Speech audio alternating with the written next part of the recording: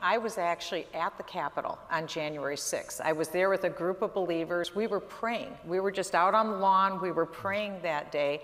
And it was probably one of the happiest days. It was like a family reunion. It was like a picnic. The people were so happy. It wasn't angry. It wasn't violent. It wasn't any of those things. And I remember distinctly thinking when I was there that this was planned, that this was insurgents that were in here. This is in real time. That's what I thought.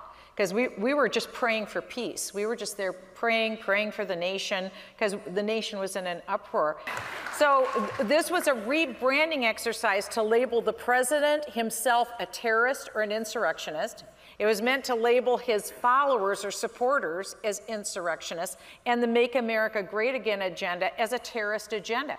And what they see standing between their goal to turn this country into a completely different nation is believers. Believers is the epicenter, because we'll stand for something. Something is more important to us than politics. And that's what the Bible says, and we will stand for biblical values no matter what.